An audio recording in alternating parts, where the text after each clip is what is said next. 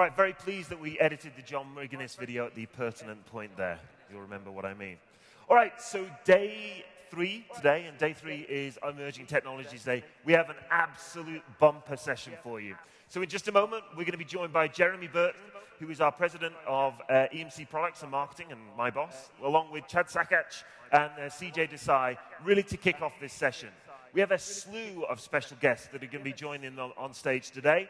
So they're going to be joined by Bill Moore, who's the president of our DSSD team, and Randy Bias, who many of you will know, who is the VP of Emerging Technologies Division.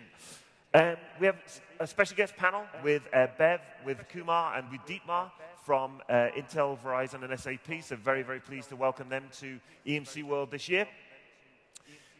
After the general sessions, we're running our final guru session. So this is the information generation guru session. This is going to be happening today at 3 o'clock in Venetian F with Jake Porway and Jason Silva. Don't miss this session. It's really, really going to be fantastic. The Beat Burton Challenge is still going. I beat Burton. The good news is that Henry is, while still in the top 10, is no longer at the top of the leaderboard.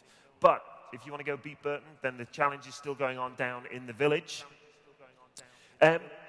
You've pumped a ton of water. I wouldn't say you did it, but you did a lot yesterday. So lots and lots of opportunity. 2,800 of you have already pumped water over the last 2 days. We've pumped 5,400 liters, and that translates to about 280 jerry cans of water. But definitely go down there. Obviously, we'll be matching all the donations from down there. Now today, we're also going to be doing a huge giveaway. Anybody in the room would like an Apple Watch? A couple of people. Well, I can tell you, you should get an Apple Watch. Oh, I feel the envy. But what's better than one Apple Watch is, I don't know, 2 Apple Watches. All right, so I know it's very early in the morning, but commit a dozen characters to memory. #EMC win a watch. Because we're not giving away 1, we're not giving away 2. If you commit these 12 characters, #EMC win a watch to memory, 50 of you will get an Apple Watch. Woo! I know. By the way, if you're a member of the EMC Federation, you're not eligible for this. Okay, so here's the key thing. To get the Apple Watch, to get the opportunity to win the Apple Watch, you need to tweet #EMC win a watch during the general session, and you need to be present at the end of the general session to get your watch. Finally, as a reminder, the Solutions Expo is going all today, so you're able to go and check that out until 5 o'clock when it closes. And then this evening, we'll be wrapping up with a huge party. Again, a first for EMC, having 2 bands on stage. Very, very excited that we're going to be welcoming Fall Out Boy and One Republic to the EMC stage tonight at 8 o'clock. So with that, let's get this show on the road. Thank you very much.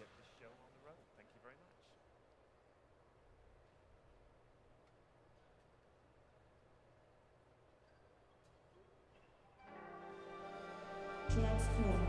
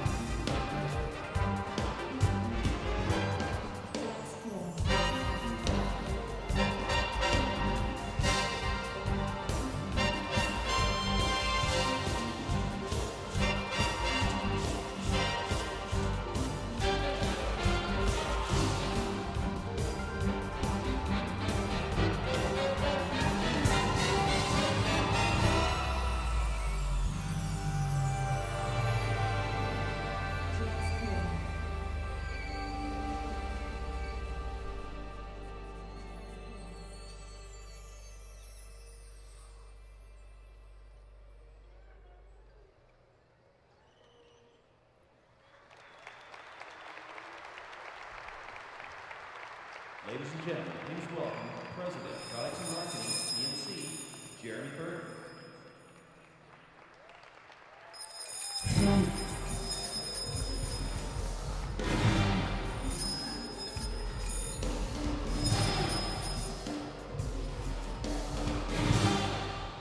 Morning, and thank you, Illuminate. Absolutely fantastic. Let's take our mind back a couple of days. It's been 2 days already, so let's get back into the zone of where we were in David's talk on Monday and really start drilling down from there. We said 2020, only 5 years away. We're going to have 7 billion people connected to the internet, 30 billion devices, 44 zettabytes of data. And we can start to see that the journey towards that world has already begun. And we also believe very firmly that the key enabler for these devices and these new experiences is going to be software. That's really what Paul talked about yesterday. And these devices are forming a network that we call the Internet of Things. Now, when you think about things, you think about a sensor, or maybe that's me, carrying my mobile phone, or maybe it's my car, but it could also be a cow. It's going to be one of those days. Smart farmers, believe it or not, are already connecting their cows to the internet. And in fact, the stream of data, believe it or not, coming off a cow can be 200 megabytes a year. Now, of course, nobody owns one cow, right? You have a herd of cows. An EMC World first, a herd of cows. Believe it or not, there are 2 billion cows in the world. That means by 2020, we could be generating 4 exabytes of data from the cows on planet Earth. That's another perspective on the Internet of Things. Now, the software that we're going to write to enable these devices, it's going to be very, very different. We've already talked about this, right? Millions on the internet in Platform 2 to billions enabled with Platform 3. The data volumes, when I first came to EMC 5 years ago, we had our first petabyte customer. And today we've got over 1,000. In fact, today we have our first exabyte customer. And I would tell you by the time we get to 2020, I'll bet we've got over 1,000 exabyte customers. The way applications have been architected is fundamentally different. No longer is it a monolithic application and a single relational database as the system of record. We're moving to the world of composite applications, microservices, many, many different database and data types. If you look at the development methodologies, certainly from an infrastructure provider like EMC, we think software in the new world is going to move much more towards open source, community-based development, a fundamental change from the Platform 2 world. If you look at the deployment methodologies, to date, everything has been VMs, and we've seen over the last year the rise of the lightweight Linux containers. So that promises to be a new deployment methodology. You look at the organizational model, waterfall-based development, ITIL processes, handing off to IT operations. The new world really is about agile development, continuous development and integration, and DevOps, the topic of our conference on Sunday. But we're not done there. If you look at the management model, you've got to consider your Platform 2 apps as being pets, and your Platform 3 apps being chickens. We're going to stick with farmyard animals all morning. You're going to love this. What do I mean by this? Well, think about it. When your pet gets sick, what do? You treat it with a lot of tender, loving care. You take your pet to the vet, and you nurse your pet back to health. It's the same thing with your Platform 2 applications. The management infrastructure takes good care of those applications because those apps have to scale up, and we have to protect them so that they can recover in any eventuality. Not so with Platform 3. If your Platform 3 gets sick, what do? You shoot it and spool up a new instance. It's a very, very different management model. So what we're talking about here is a clean sheet design. Today, we're not going to be talking about moving to kind of the Prius model of the world. We're going to be talking about going straight to the Tesla Platform 3 model of the world. And we think this is less of an evolution and much more of a revolution. And to drill down on these technologies, we said earlier that most of this world is going to be software driven. Not all, but most. And I'm delighted to invite onto stage a guy who I've known for many years and has always been one of the software guys, CJ Desai. So let's get started.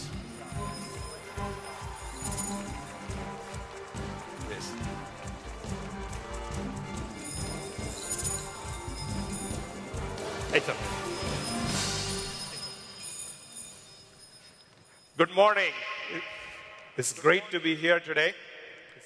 So, Jeremy talked a lot about devices and all the new trends, and a lot of talk about Tesla and Apple Watches. You know, to be frank, I still haven't figured out what do I use the Apple Watch for, right? And so I was coming up with ideas, my next startup that I can do in part-time, and I had a brilliant idea that I call myself. I said, I have a teenager daughter who is going to be driving soon. It would be a really good app when she goes over a certain speed limit. My watch gives me alert. When she goes to the areas that she's not supposed to go, my watch gives me alert. And my wife, you know, she gives me a lot of action items, which shows up on my calendar. With this Internet of Things, somehow all of those get done. So that was my idea. Good idea? So let's talk about some of the core design principles around the products that we are building in Emerging Technologies Division. I will go into details on some of them, but software-defined, scale-out, using commodity. We do want to leverage open and next-generation flash. So these are some of the design principles or characteristics that we are using as we build modern infrastructure for these applications. On scale-out architecture, whether you have performance-driven demands, or file, or object, we want to make sure that for those applications, we give you choice.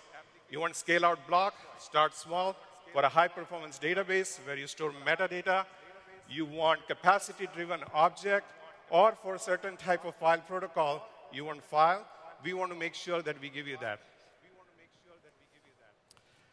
Analytics. So in 90s, a lot of talk about data warehouses. Nowadays, there is a lot of talk about real-time analytics. We want to make decisions fast, and we want information up to date. So when I look at that, so the analytics need to be built in. It cannot be bolted on, and the systems, storage systems, need to support all the native protocols. It should be shared storage that can scale out linearly and should work with all the leading big data analytics application out there. Now let's talk about software-defined storage. This is one of those words that gets overused. So last year, you had about 42% of storage capacity that was sold on commodity, but it only contributed to about 10% on the storage revenue for the vendors. What this means is, when you are at scale, you have a lot of unstructured data, whether that's petabytes and petabytes, all the way up to hundreds of petabytes. With software-defined on commodity, you will recognize a lot of savings. Cloud-aware, this is a given. The next-generation object platform should be able to get data in and out of public cloud seamlessly and should support all the cloud stacks that are out there.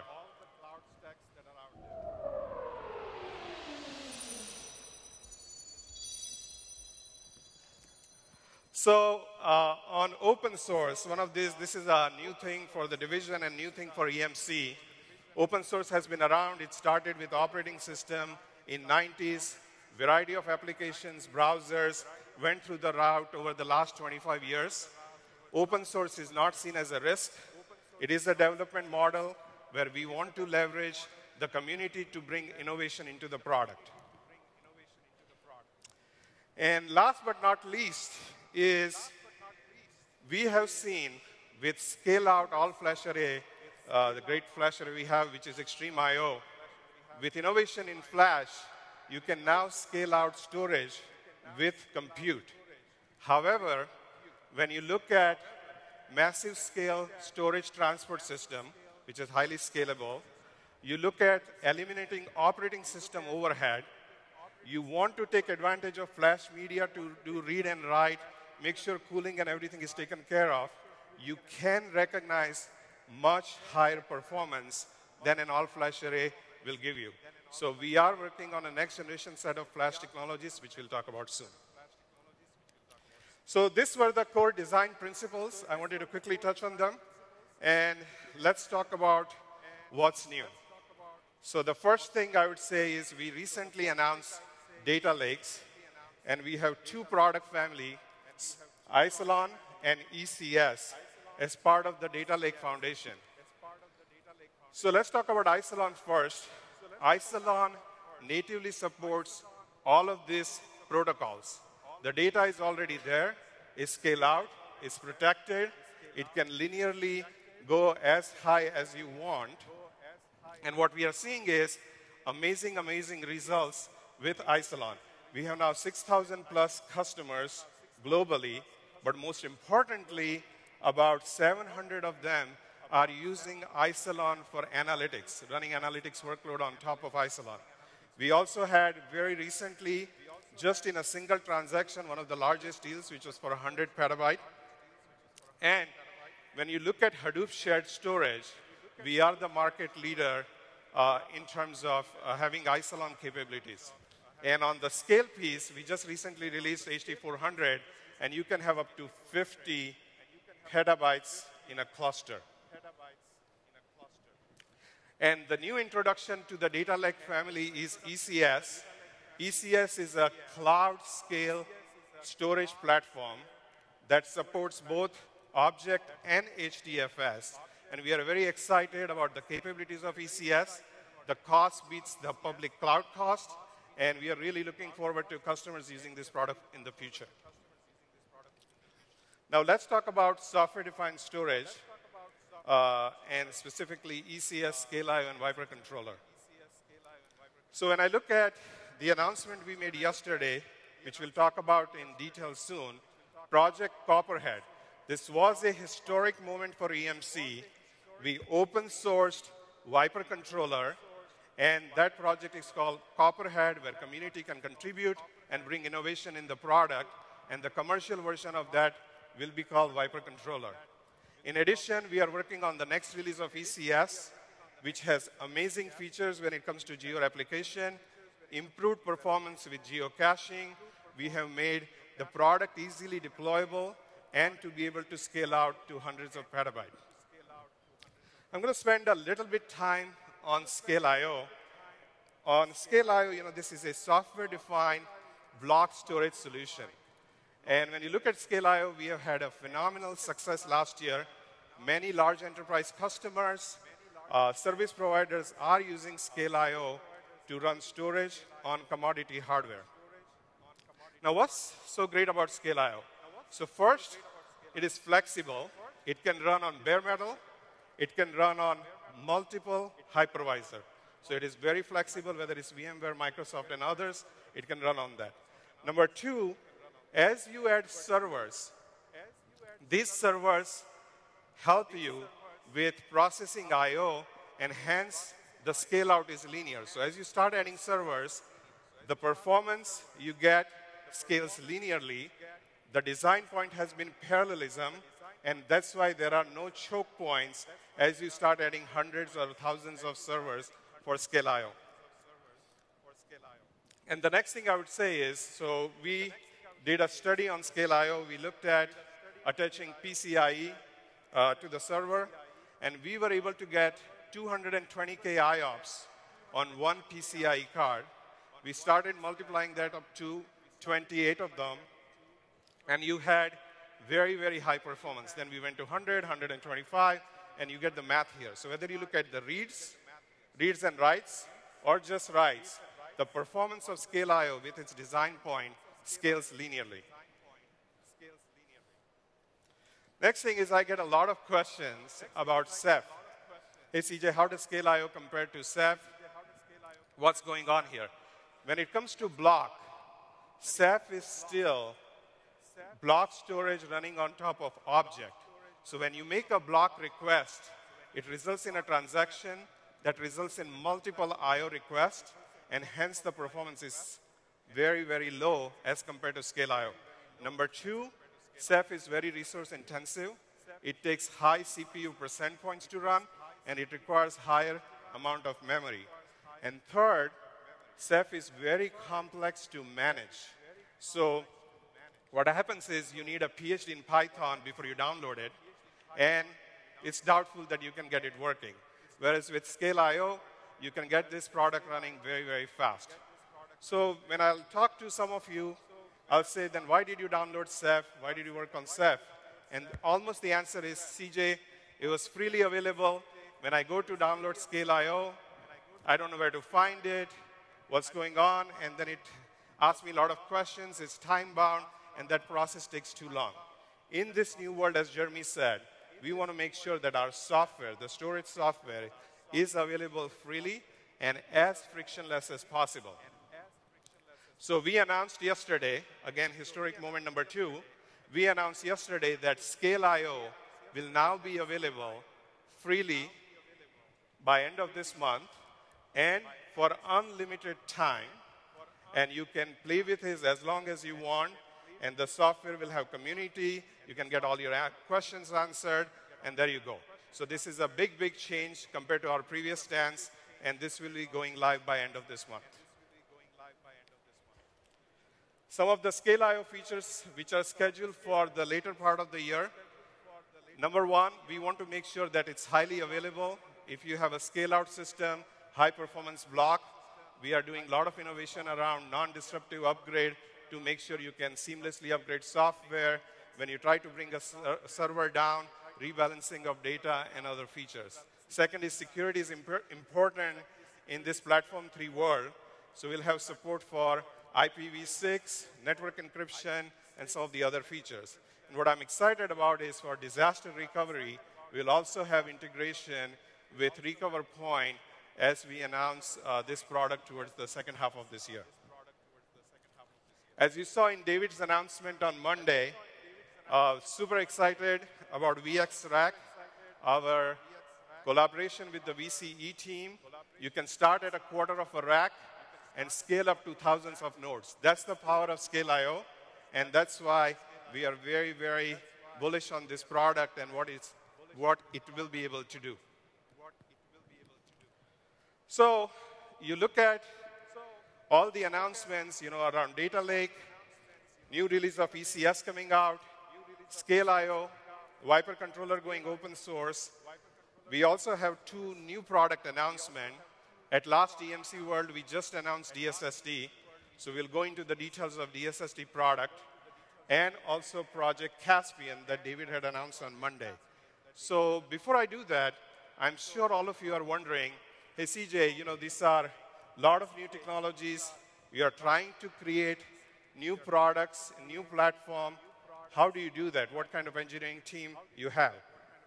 So first thing I would say is, over time, EMC has done a great job, whether it was getting a team that helped build Azure in 2012, whether it's having Scale I/O acquisition in 2013, whether it's DSSD and cloud scaling in 2014.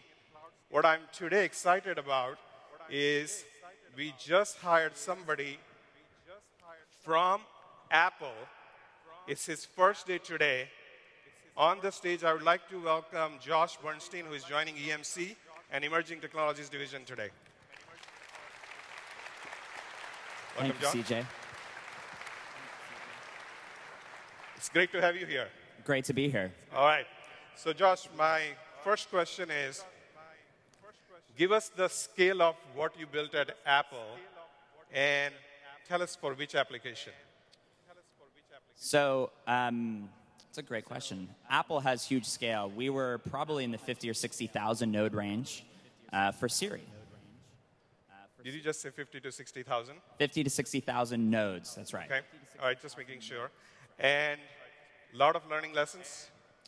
We learned all kinds of stuff there. I mean, when you go big, everybody's very excited about getting their Apple Watch. So we were challenged to build an environment to support that kind of product. And I've told you before, I'm still not convinced on the watch. I know you're still not convinced. Okay. I know. Second thing is, tell me why EMC from Apple? I get that question a lot. I think that EMC and I think that the industry in general is on the verge of doing something really incredible. EMC is incredibly well positioned. They have incredible products. And I think they're really at the verge of making a dent in this industry and really supporting their customers and doing a phenomenal job. And so I'm excited to be here. I'm excited to participate in that. And I'm excited to drive that forward with you. Excellent. Thank you. Welcome to EMC. Thank you.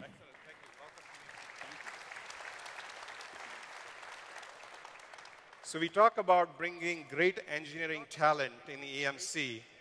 And as we talk about Project Caspian, you know, around last summer, EMC acquired a company called Cloud Scaling.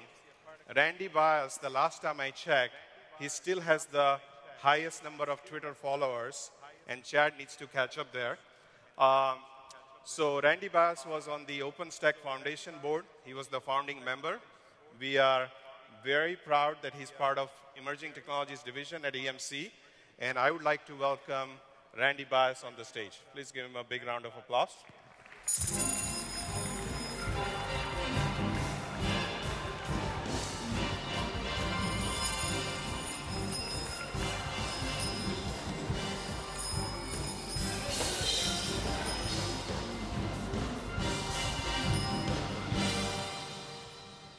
Hey, thank you.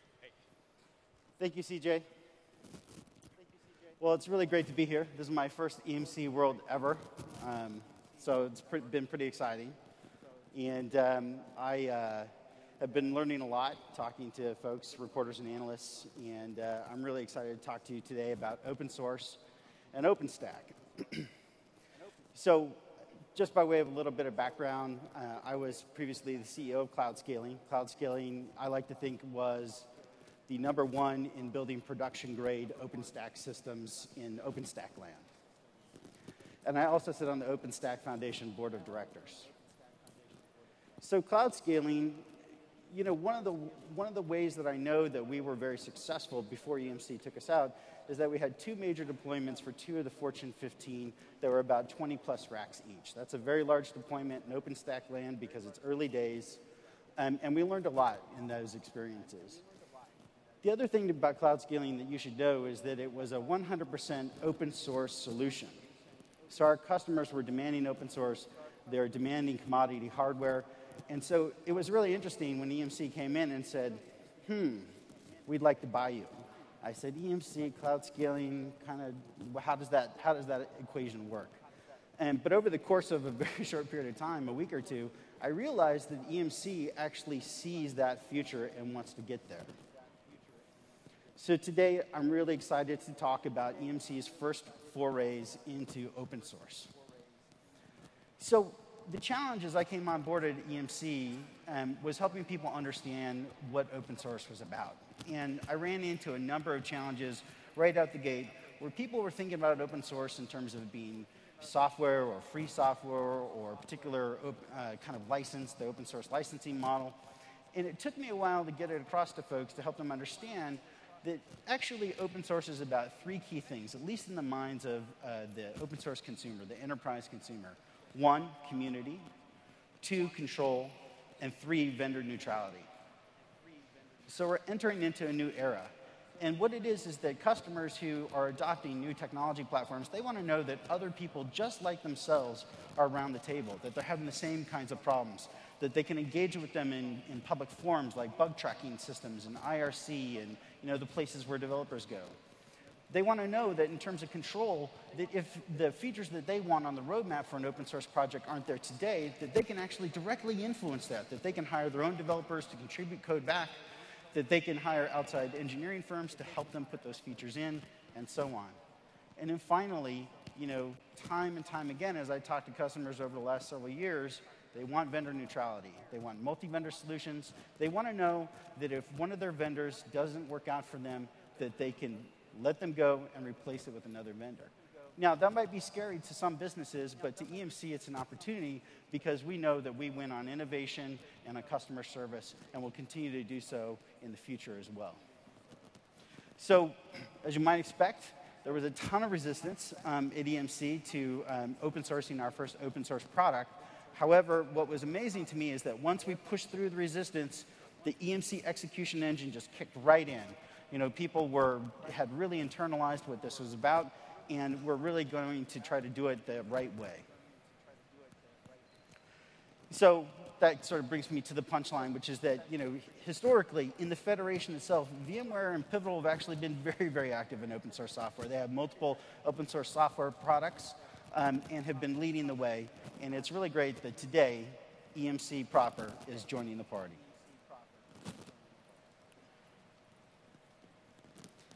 So, what do we open source?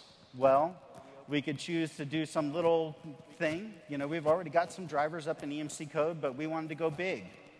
What product do we have that's already multi-vendor, that we can get a community going around immediately, that we can give customers control by making it open source as quickly as possible, that is already a leader in the space?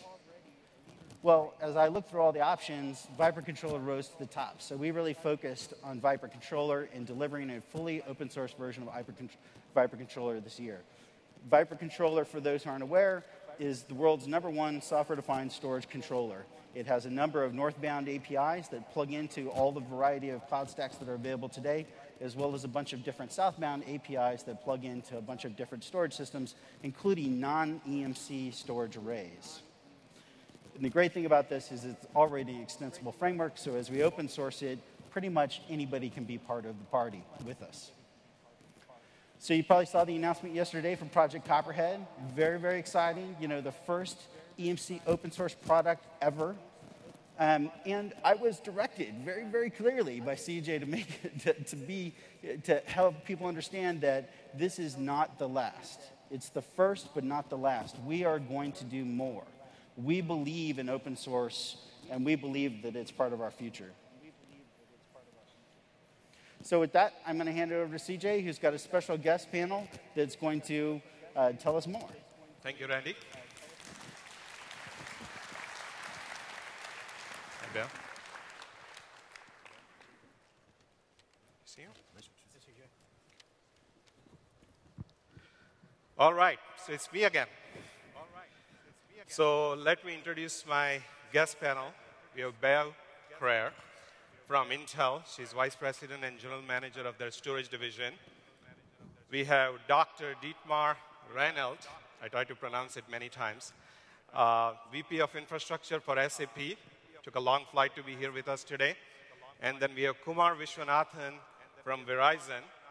You can talk to him about any complaints with your cell phone service or bills right after this.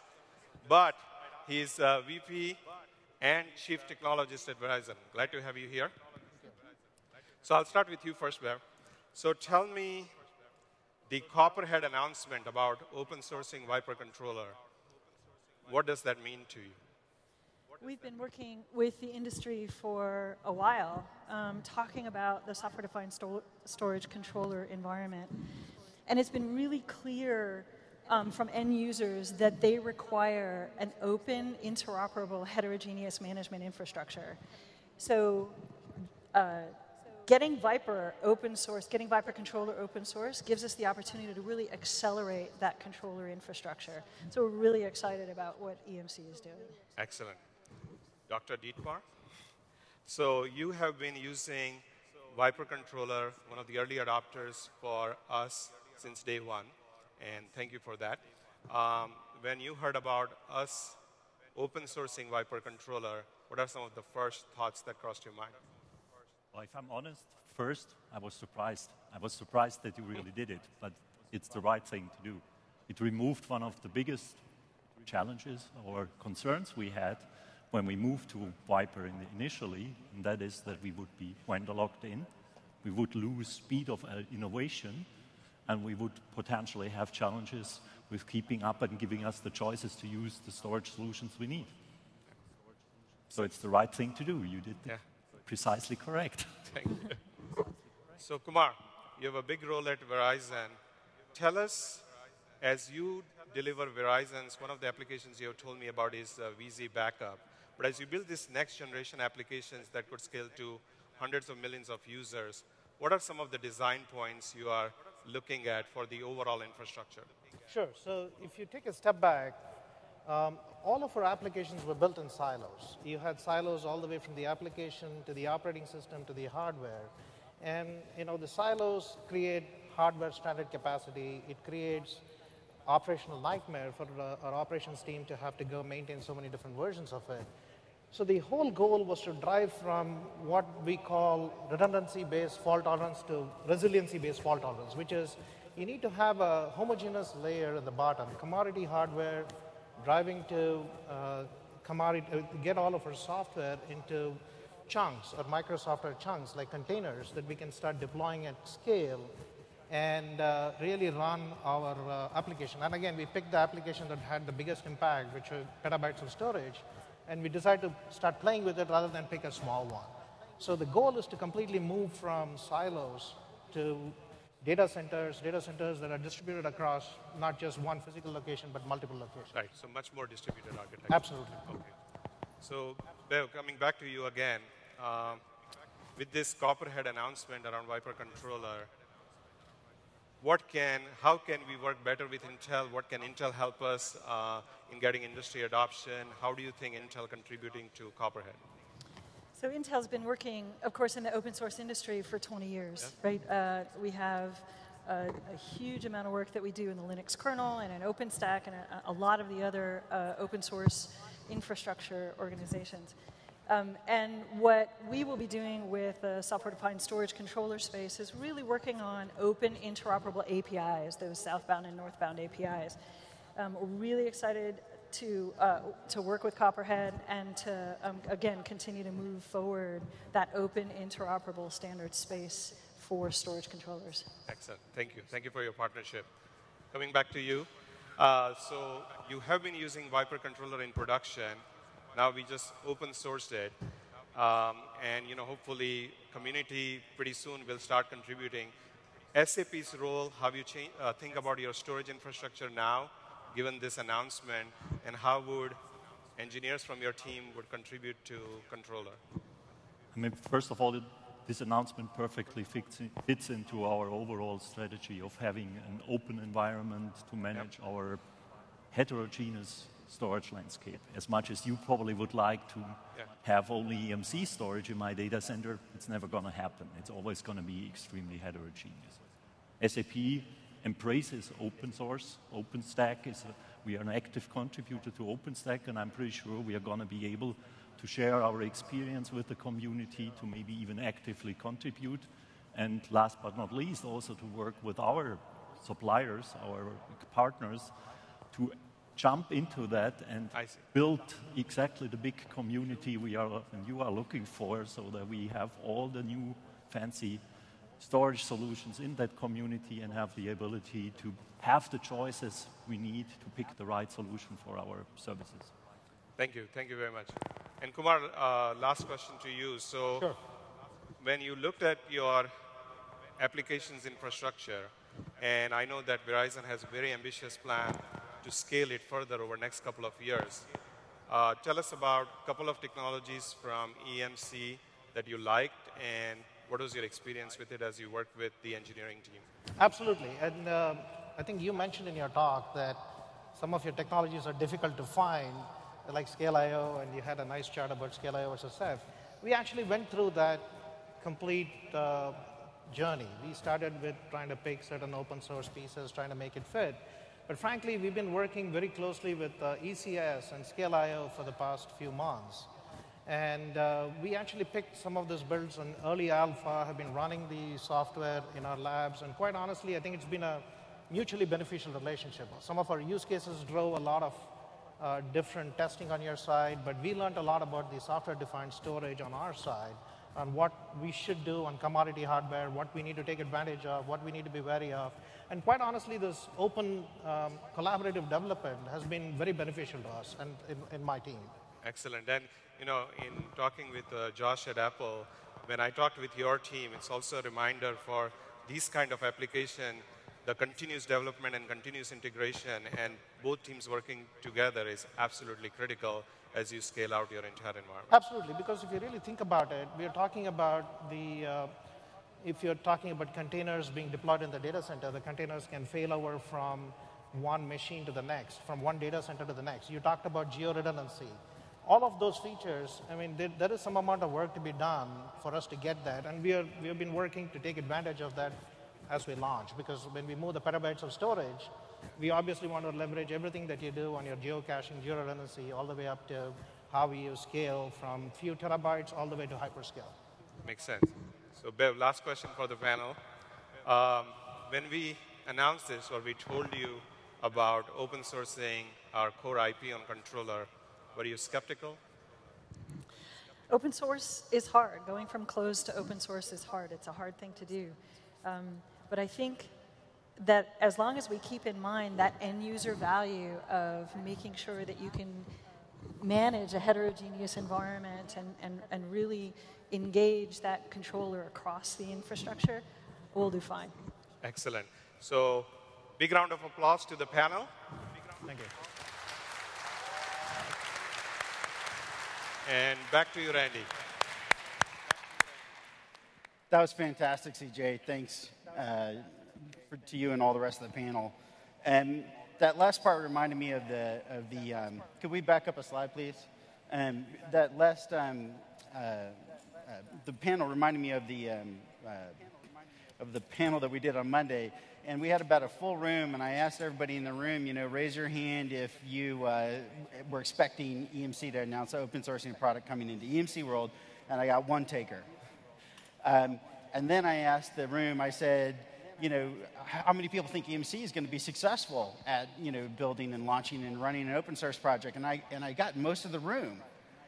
And I was surprised, but it was a testament to EMC. And although I helped sort of drive organizationally some of the changes and the initiatives around Viper Controller, there was a big crew of people at EMC who actually did all the work. I just basically made all the noise and broke all the glass.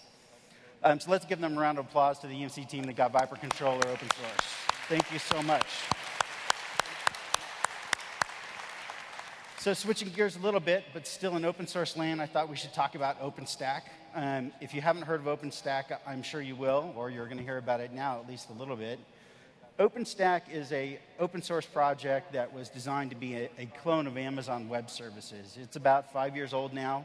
It's the fastest growing open source community in history. There have been over 3,000 developers that have committed to OpenStack. There are 400 plus, maybe even 500 plus companies that are deeply involved with it. The folks on the board, on the OpenStack Foundation board, or who are members, who are gold and platinum sponsors, is a who's list of the industry.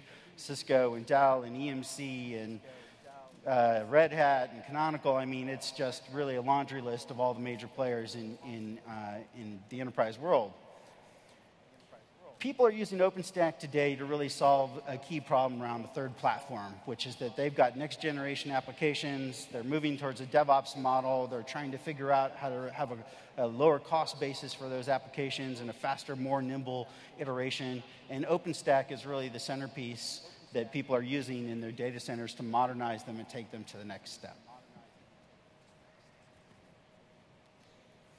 So, to this date, EMC has actually been very active in OpenStack land. Of course, VMware is number 6 contributor. EMC proper is also a major contributor. We have a whole bunch of drivers and plugins on the truck. We have a bunch of solution reference architectures and solutions that we're able to help customers with. We're working closely with partners like Canonical and Red Hat and Mirantis on those things. And then, of course, Viper controller and Copperhead, Project Copperhead, plugged directly into OpenStack as well. So there's a whole bunch of stuff on the truck today for OpenStack. But we asked ourselves, you know, if we wanted to take this to the next level, if we wanted to help our customers adopt OpenStack and really be very successful, what are the requirements? And we came up with 4 key areas. The first is we needed to build something that would be scalable or nearly infinitely scalable. You know, you start with 100 racks, you grow to 100. When I was at Cloud Scaling, every customer wanted to get started with OpenStack, but they wanted to start small. So you've got to be able to start small and grow big. Second, you got to focus on the third platform.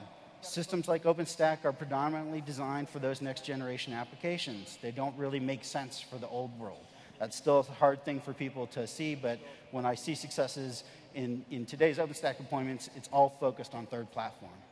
Third, we want to deliver something that's hyper-converged. Customers want it to be, you know, an easy turnkey system, but they also want to disaggregate compute and storage. They want to be able to scale compute and storage separately. They want to have a lot more flexibility. They don't want, you know, these kind of hyper-converged solutions that you've seen to date, which are software-defined, but are very, very rigid in their deployment models. And then finally, they want to be easy. They want all that operational goodness of the hyper-converged model. They want to have an open and transparent system where it's all open source software, and they want to be able to, you know, do the day-to-day operations in a relatively effortless manner. So you probably heard about this, but today, or recently, this week at least, we announced Project Caspian, that we're going to do a sneak peek of it today. And so I'm really excited that we'll have Chad Sakach on the stage here in a few minutes to basically run us through that and to show you what our response and our answer to those 4 requirements for customers embracing OpenStack is. And in order to get us to Chad, I'm going to tee it up to Jeremy, who's going to take us there. Thanks, Jeremy. It's a 24/7, 365 world. Always on, always connected, always stressful. How do you keep up, stay healthy, and reduce stress? By staying connected with Meta app. When you're on the right track. Great job, Jeremy. Keep up the good work. And when you're not. Chad, you said you were quitting. When you're eating right. Healthy choice. Great job, Jeremy. And when you're not. I need to just drink one of these. Chad, I'm really worried about you. Oh well. When you've made a healthy choice. Goal achieved. Score. Meta app, new from Novium Health. When you want to change.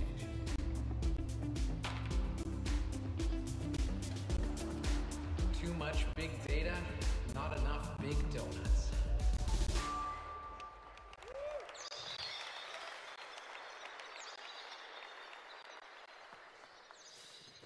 Oh. Ladies and gentlemen, Chad Sakach. Jeremy, I didn't see you there. Hey. Or these people. Chad, I got to talk to you about your lifestyle choices. I don't understand what you're talking about.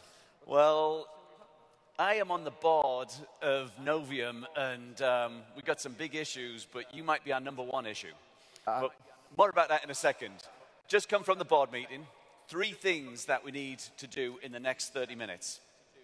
No problem. Number 1, our Medi app. You know, you see that Apple Watch application? It is going great. We have thousands of customers. We think it's going to go to millions. We need to scale our infrastructure. Elastic infrastructure, got it. That's number 1. You got that? Number 2, we're buying a company.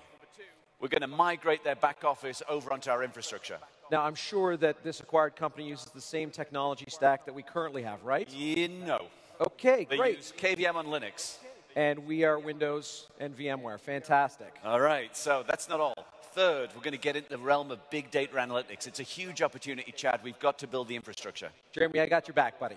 Okay, you got that? Piece of cake. All right. So let's talk about how we're going to solve the first problem. We need to be able to build an elastic infrastructure to support that app. And this is a technology preview of what we've been working on with Caspian. Okay, this is Caspian. You're logging in right now. Right. So the first thing that you need is you need an elastic physical infrastructure layer.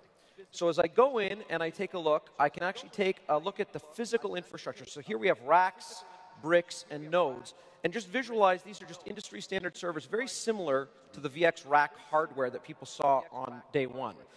Now, let's see. I'm just going to blam in and say, OK, we want to have one full rack here. And that's it. I mean, it's that easy to go. Go and select. Now, I think that we might actually need more. So I'm going to say I'd like another rack, and you can see the physical capacity increases. And now I'm going to say I want to deploy. And what you can see is it's deploying all of the OpenStack components. That's it.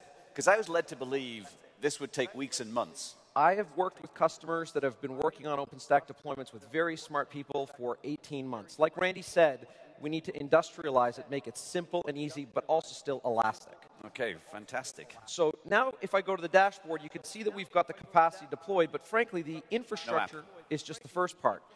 We're going to go in and really start to look at the power of these Platform 3 applications. I'm going to actually use this to create and do a CF push to push Medi app up into the infrastructure. So it's a Cloud Foundry app running on top of our racks. Exactly. Ultimately, this actually creates small containers running inside the Nova instances, and it could actually do it on the bare metal as well. So now we actually see the instances starting to run up, power up. The users are now starting to create the load on the web front end and on the app nodes, and you can see that the load is increasing. All right. Fantastic. So it's still increasing. It looks like it's fine. You know, don't worry about it. This is good. The purpose of the beta is to increase the load. It's still increasing, Chad. We're going to be in trouble here. It's fine, man. I told you we're going to be wildly successful with this app. Well, I'm starting to get a little bit worried. Chad, red is bad in any data center. Right. So we're getting an alert here that says, you know what, we need to have more capacity. So it's as simple as going in and saying, I need some more physical infrastructure, expand out the OpenStack components onto it, and boom, we have more. We've demonstrated here this concept of elasticity at the physical layer. Now, that's just the infrastructure, though. Surely the app, we have to go do something similar there. Exactly. Now, again, the power of these third platform apps is that you can actually just issue a CF scale command and say, I want an additional 350 instances of the actual code. Boom. Done. And you can see that now the load is increasing, but it looks like we've kind of hit the sweet spot for the current state of the beta. OK, we are back under control. Right. And the last part is we can actually take the information from heat, celiometer, and start to offer customers the ability to have better visibility into their consumption of their pure Platform 3 apps. So maybe as we build out a range of apps, we can charge back the business units for the infrastructure that they consume. Exactly. So first problem solved. Done. Done. All right, we've scaled our infrastructure to potentially millions of users. So why didn't you so net this out for me? How could you do this with Caspian? So Caspian is designed to give you that elasticity at the physical infrastructure. We've developed some amazing technology to leverage industry standard hardware, make it elastic and easily provisioned. Number two, we took OpenStack, something that was a great open source project and everyone's contributing to, but is complex to deploy, and made it very, very simple. And to be clear, I mean, although the design point is, industry standard Apache OpenStack, potentially it could use any OpenStack, including even, VMware. VMware VIO for customers that are going down that path. So again, this idea of federation choice. And then the last part that I think is perhaps the most important, you could hear from Josh, you could hear from Randy, it's about elasticity ultimately at the application layer. And we demonstrate how it's designed to be a simple and easy way to deploy Cloud Foundry on or off premise to give you that elasticity. Okay, so problem number one. Tick, done. Done. About that acquisition, I am really worried about this because that's the number one issue with acquisitions is integration of systems, and it doesn't sound easy. If only we had a freely available, easy, elastic, transactional storage model that could basically power an open environment with both VMware and with the Linux KVM environment. Let me have a think. You got one right there? I sure do. Scale.io. So what I'm going to do here is I'm going to log into the Scale.io UI. Hang on. And what I've configured here is you can see the dashboard. Now, first things first, I know that not everyone here knows about Scale.io, but trust me, you will. Orient me a little bit here. Right. So an SDS is a server. It's a thing that consumes storage and aggregates it and pools it and spreads it out. We started pretty small here. There's only 6 nodes. Okay. And a client is someone that's consuming it. It could be anything, right? Now, what I've done is I've actually created a model for this new tenant. This is a storage pool. So this is the newly acquired company. This is our current environment. That's the target for our migration. Right. Now, just like any company, they've got their own app dev environment. They've got their management environment. They have their own OpenStack Cinder environment, that is, again, Linux KVM. What I'm going to do is I'm going to take a look at this and say, you know what? Let's add some SDS nodes. So the first node I'm going to add Now, these are just physical servers that I'm adding into the pool. I'm going to go and I'm going to give it an IP address, in fact, 2 for redundancy. Okay, there's the first one. Next one. And then what I'm going to do is I'm going to add the physical devices. So these are local devices on that physical server. So this first one is a magnetic drive, so traditional old school HDD. And then we're going to add Flash. an SDD, exactly, an SSD, and then individual high-performance PCI flash drive. I'm going to assign them for their different purposes. So this is an interesting idea of flexibility. You can actually use it for many different things. And I'm not just going to add one. I'm going to add a total of 3 nodes into the cluster, each with their own IP addresses. And what we're demonstrating here is, frankly, how easy it is. And, of course, this can be automated via APIs. So you could script all this if you wanted. Script all of this, but what we're showing here is it's very, very easy to add physical nodes of all sorts of disparate configurations and different hardware. Okay? And there we go. We're now done.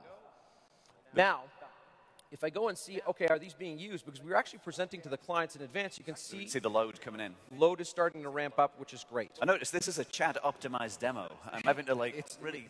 You know, the world revolves around me, dude. So look, one thing that we found is that this concept for many people about software distributed, like where is what, how do I figure that out? Yeah, how do I see which nodes, you know, what I'm running is running on? This is our production database that is actually running for the pre-acquisition part of the company. You can actually go in and you can see how is this distributed across all of these SDS nodes. And the other thing that I think is really cool is there's deep abilities to look into things like device latencies. This is the internode latencies between each one of the SDS nodes that's serving up this particular environment. A couple of hundred microseconds. So what this also tells me is you think of software-defined storage on commodity, you think capacity optimized. And that would be ECS. Right. This, though, performance optimized. Performance optimized transactional. Very, very cool stuff. And actually, if we look here, we can see that we've gone up and we're now driving basically almost 80,000 IOPS. All right, so what, about 30% increase from what we had before? Exactly. And notice that the SDS node count increased. It's gone up by the 3 that you added. Right. Now, by the way, we've got a bit of a problem here, which is that the new acquired company is actually driving a fair amount of demand on the overall pool. So they potentially could be like a noisy neighbor. They could impact our system performance. So what we've got the ability to do is actually to apply unbelievably cool QoS policies. So here I'm doing it for the whole pool, and I'm saying, hey, 25 megabytes per second for each one of the SDS nodes for just that pool, that tenant. We can actually do this at the tenant level. We can actually do it at an individual workload level. And now you'll see that go from 300 down, down, down, and so boom. really the kind of quality of services and the multi-tenancy, and actually the design point of Scale I/O was much more for the SP world than anything. Right? And that's how our work actually started with Scale I/O with our friends at Verizon. So interesting stuff. Now, if I go and I take a look at the dashboard, here we are. We're cooking along. Everything is great. We're cooking. I noticed this rebuild thing. I guess we had a failure. One of the nodes is dead. So wait a minute. This could be the world's longest demo because, I mean, it's going to take hours to rebuild. What's amazing is that the power of this distributed, performance-oriented Scale I/O model means that massive rebuild rates are possible.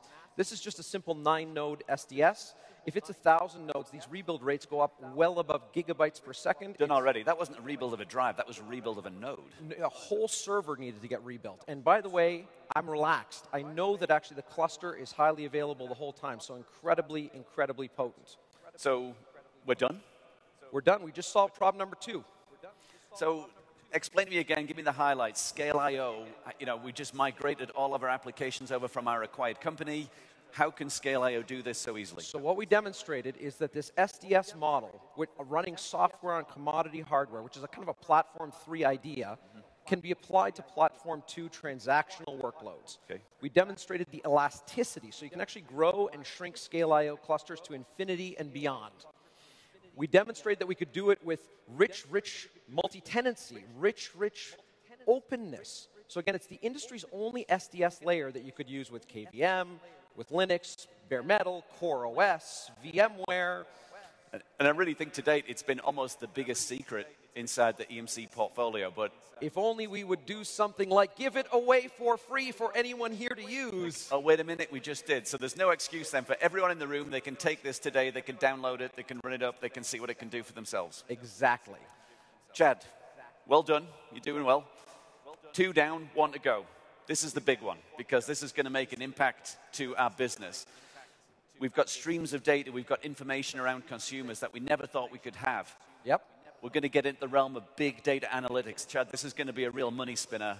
Can you help? Dude, after those two, this one is a piece of cake. You know why? Why is that? Because we've been investing in a data lake, and I've got this monster 40 new node Apache Hadoop cluster running on DAS that will blow away your requirements. Oh, man. There's something going on over here. Who's that dude? Well, it's good to know that you have 40 nodes of DAS there, Chad. But to tell the truth, that's like bringing a donut-fueled tricycle to race a Tesla. Oh, come on. He's baiting you, man. What you really need for doing high-speed analytics is something like rack scale flash. Rack scale flash? I think he's smoking something. Indeed. And believe me, it's good. So rack scale flash is exactly what the name sounds like. It's shared PCI-connected flash that connects to a rack of servers to help you solve your high-speed analytics workloads. And it used to be the case that in the Platform 2 and 2.5 worlds, that it was always your usual suspects that had these huge, monstrous, real-time data problems. Whether it's, the financial institutions doing their high-speed trading or whatever, your government agencies, or, again, your standard HPC guys. Either way, it was the usual suspects. However, today with Platform 3, with billions of connected devices out there, and even herds of cows generating all this data, what happens is that every company has this much data somewhere inside of it that it wants to analyze to get real answers to real business problems. So that's where rack scale flash comes in.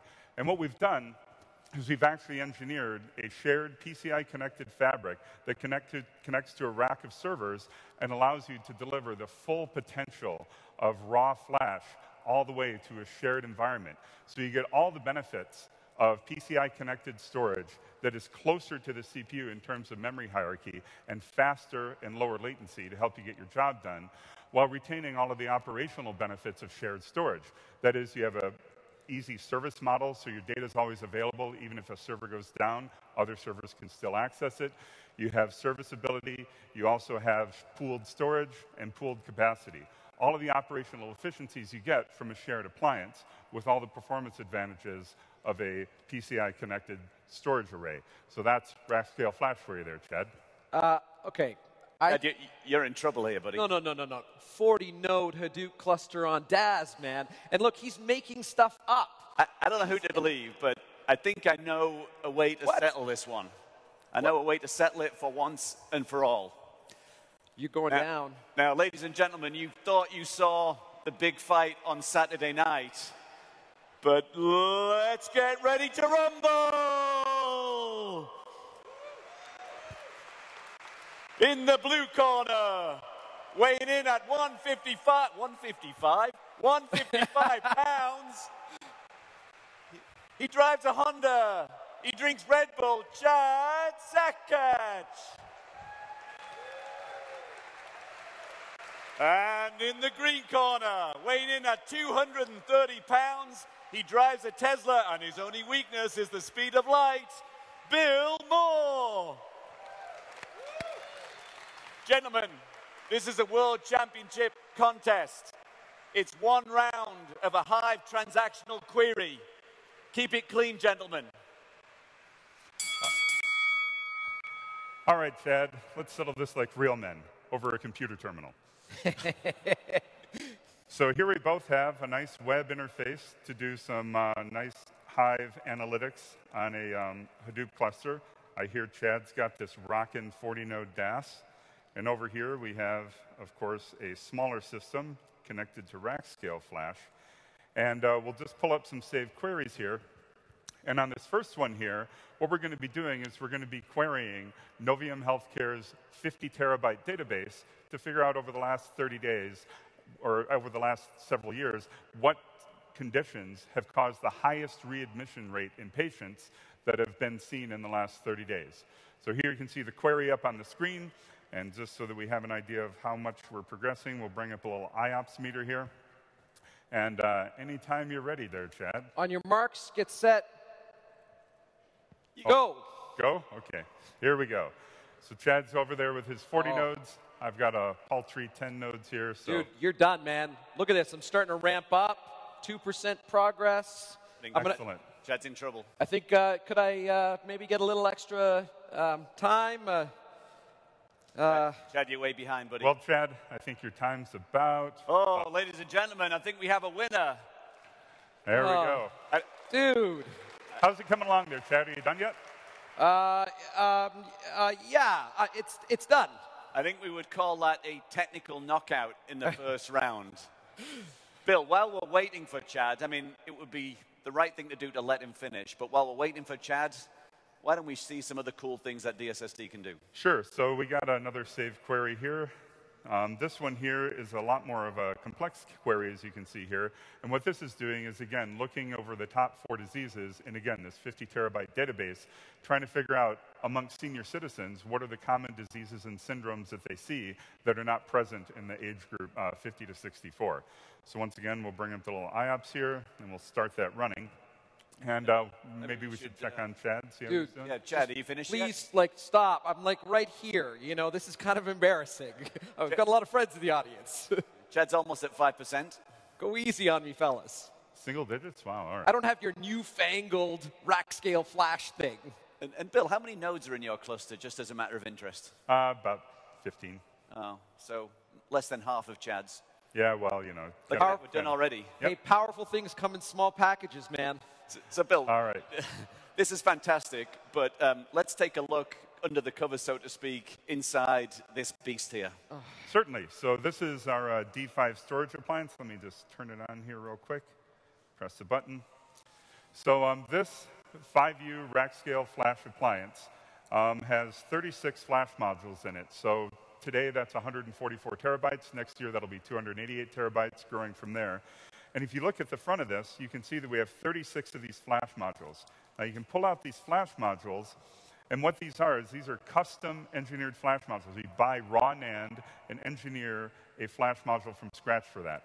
Now you may ask why we would do such a crazy thing like that. Yeah, Bill, why would you do such a crazy thing like that? Well, because we're crazy. But besides that, we actually have some real reasons.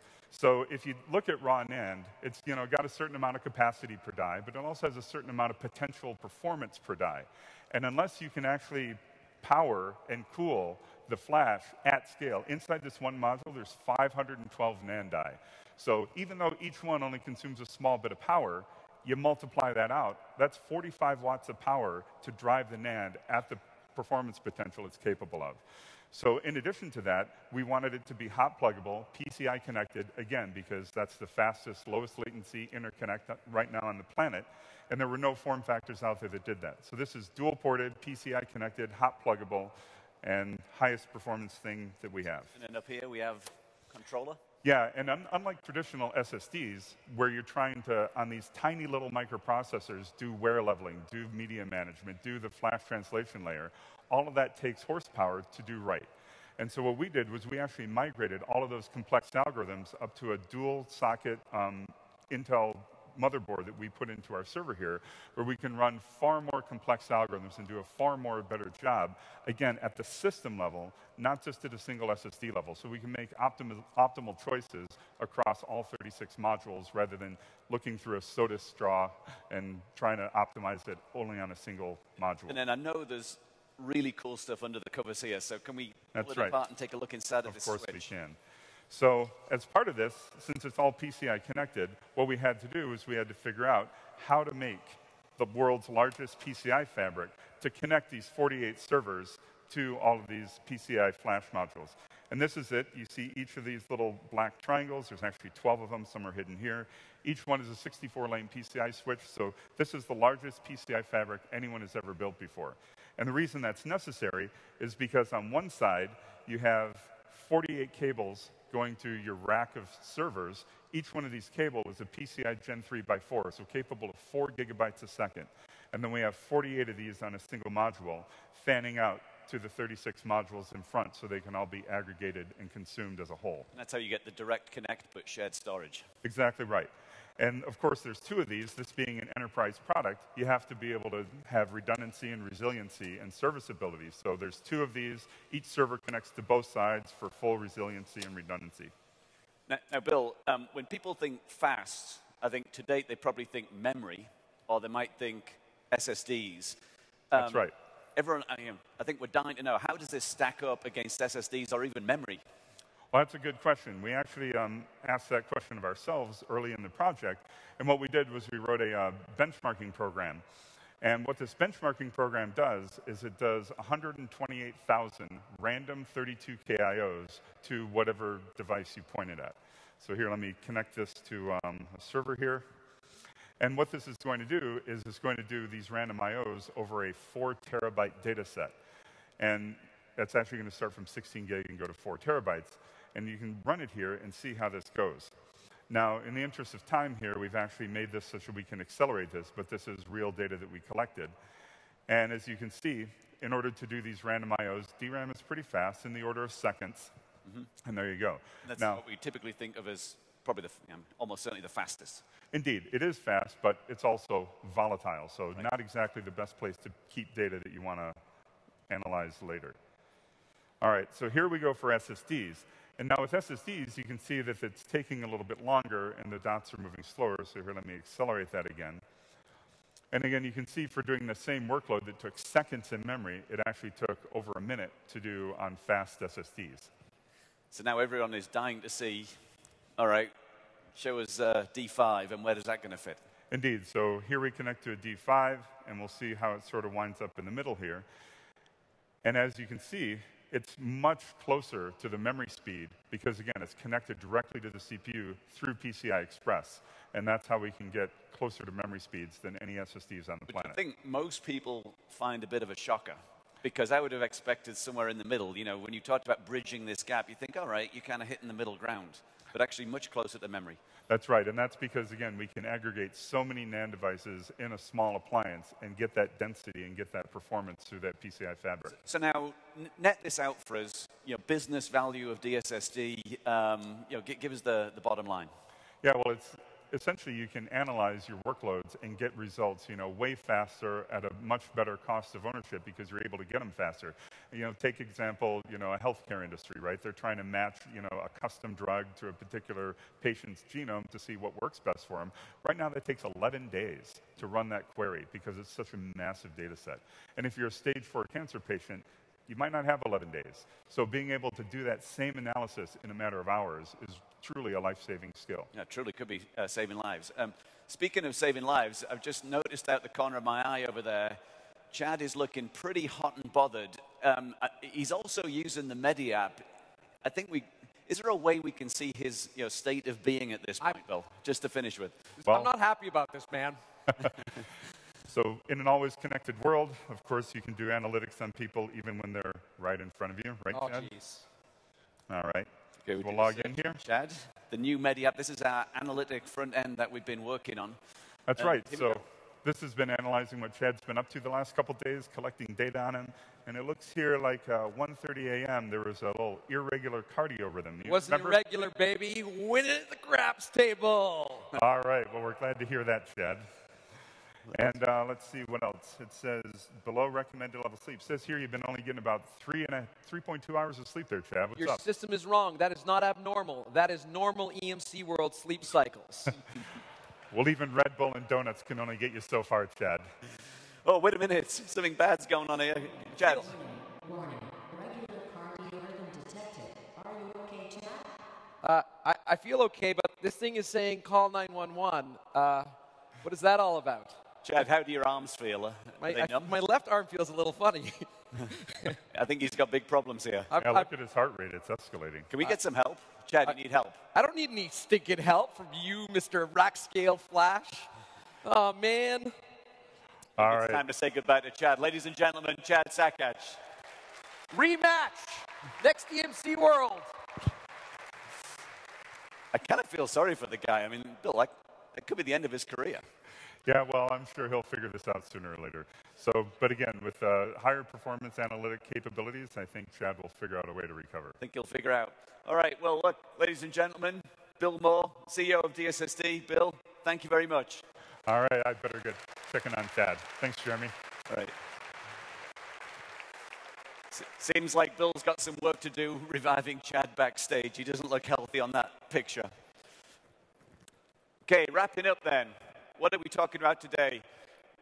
We have a great business today, Platform 2 transitioning to Platform 2.5. You've heard about many of those products over the last couple of days. But I hope what you take away today is we are absolutely fixated on not just continuing to lead in the second platform, but bringing the right talent, the right technologies to lead in the third platform. Again, key attributes, scale out, software-defined, open source, rack-scale flash. They run through everything that we're going to be doing. So the final thing that I need to do, obviously here, to keep everybody happy, is make a determination who is going to win the 50 Apple Watches. So on the click of this mouse, if you see your name up on the screen, you have won an Apple Watch. I have no idea where you go to collect them. It's like a detail I forgot. They'll be in the mail. Trust us, everything's going to be okay. So the winners are... Okay, I'm being told you meet in the front. If your name's on the slide here, you meet down the front. And I'm sure we'll send you we owe you an Apple Watch. Ladies and gentlemen, check out the screens. Thank you for being a great audience today. We'll see you next time. Thank you. All right, everybody, so that concludes our general sessions. We will be back in here at 8 o'clock this evening for the concert. Enjoy your day of sessions. Go check out the village. Thank you very much for joining us today.